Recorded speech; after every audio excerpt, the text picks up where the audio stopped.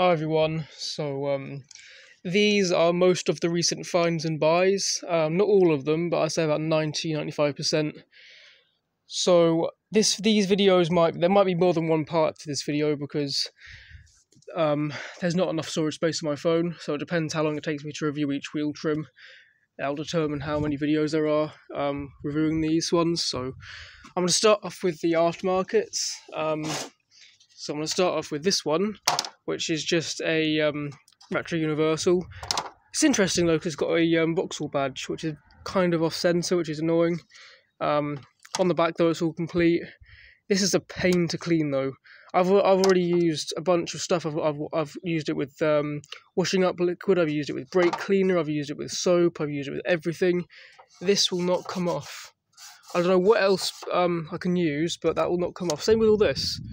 All this stuff inside the crevices. I removed the ring, and none of it comes off. So it's probably stained permanently. Anyway, there it is. Then there's this one, which is a 12-inch Universal Retro. Funnily enough, there was one as a fresh fall off a couple of months ago. I tried to get it, and just down the bank, about 200 yards away from that one was gone. But this one. It's got a huge chunk out the side, which is annoying, but on the back it's got one clip left, which is really interesting because these ones, and I think it's quite solid as well. Yeah, these clips that one's really solid. This was a hidden find, so these clips on these always rust. Same with on these ones, which I'll review in a minute. Then there is a Campervan Universal one. It looks much better on camera than in real life. In real life it's awful, but on camera it's actually really quite nice. It's 16-inch on the back. It's obviously really badly stained, like always. The tops have two missing clips, which is annoying. Sorry, I've got a bit of a cold at the moment. Might sound a bit rough. I might be able to get some more of this like dullness off, but at the moment, this is how it's cleaned up.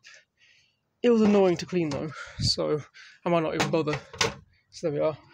Then there was actually 6 or 7 of these, but I've only got 4 with me, and all of them are 16-inch. So the most recent ones, and all of them I found in the past like 3 or 4 weeks as well. So all 6 or 7 of them. There's actually a set of 4 brand new ones of these. I found these 2 here. I found the other day, along with something else really, really rare. But found these 2 about a mile from each other, and it was about the first one was about a mile from the house. So they're obviously from the same car. I've actually got 2 other 16-inch ones, which are in the exact same condition at my dad's, which I can't review because they're at my dad's. But I've got basically an entire set of 16-inch brand new ones, which is nice.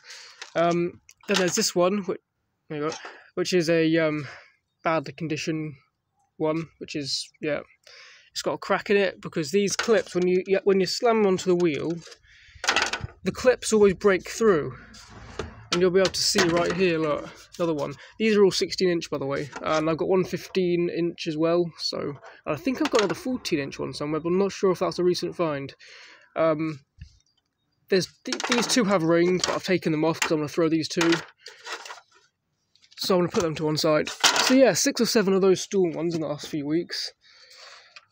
Well, what will I review next? These ones. A Volkswagen, what's this one? Volkswagen Polo or Golf? I think it's a Polo. I do need to clean it a little bit more, even though it's not really worth it. It's badly scratched up, corrosion. The badge itself isn't actually that bad, other than the outside ring. On the back, though, this is really interesting. All of these things, these clips, like claw things, whatever you call them, they're actually they're very solid. Every single one of them are really solid, which is, this one's a bit bent inwards, but it's outwards, sorry, but it's still solid. This one's a bit loose, but it's still really solid, and they're not crumbling apart. So that's really interesting, and I don't know how it came off though, because these always come off when the clips basically rot away, and they just come across. Basically the wind rips them off, I think, because the clips are just so rotten. I'm going to finish off with this pile if I can. The video might end abruptly though, because I've got no memory and I have no idea how long I've got recording time left. So this Vectra one, which I don't have the ring for, but it's interesting because the one of the spokes have been eaten by like mice or whatever. On the back though, this one clip is held on by literally one strand of clip. Look at that. And even that's broken. I didn't realise that until just now. So that one will probably come off at some point, but at the moment it's all complete. And on the front, it's in worse condition than I thought, but actually it's fine. There's a few scuff marks here and there, a little bit of staining. But for one of these, it's actually really good. I think it's the best example I've ever found. Then there's this one, Citroen, is it Citroen Berlingo or something, or Citroen Relay? I can't actually remember. I think I found a Peugeot one recently as well, but I think that was scrapped. Actually, I found a few of these that have been scrapped recently, unless they're a similar design. On the back, it's all complete. It's got a tiny little crack that's kind of almost through the paint on the front. Bunch of scratches, but other than that, it's fine. Vauxhall one, from a Corsa. Video's starting to get a bit of Anyway, it's a bit run over because I found this at a scrapyard. I did end up probably stealing this one, being as it was just outside the scrapyard and I didn't ask for it. I just basically took it. So here we are. It's a bit worthless anyway, so it's fine. Then there's this Ford Transit one, 16-inch. I don't think I found this one. I think this was my mum's partner one, because I don't remember finding it. And it was just kind of in my garden, in the garden one day, so it must have been found by him. And here we are. It's mint condition like always. And, yeah. I did actually see a van the other day with one that was in really bad condition. The front left was awful. It was all scuffed up. It was all stained. Like it was really, really bad. But other than that, they're almost always in mint condition. Then there's these three. So there's two Renaults and one Vauxhall. This one was found by my dad. It's got a bunch of light scratches on the front.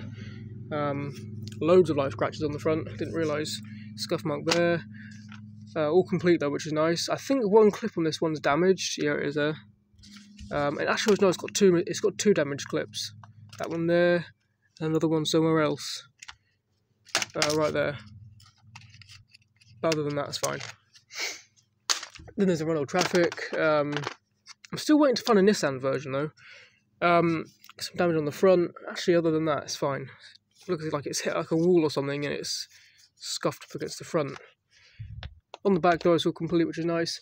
And then there's this one, which was found by my granddad, I think. This is actually one of the ones that I got in the back of my car. So when I collected my car, there was this one and a couple of others in the back. This one's really in worse condition. And it's a London find, that's why. My granddad lives in London, outskirts of London, so, you know, high curbs everywhere, so they're probably always in this condition. But there we are. I'm going to end the video now and upload this, and then I'll review these in part 2. Because there's still about 15 or so more wheel trims to review. So I hope you enjoyed. Bye guys.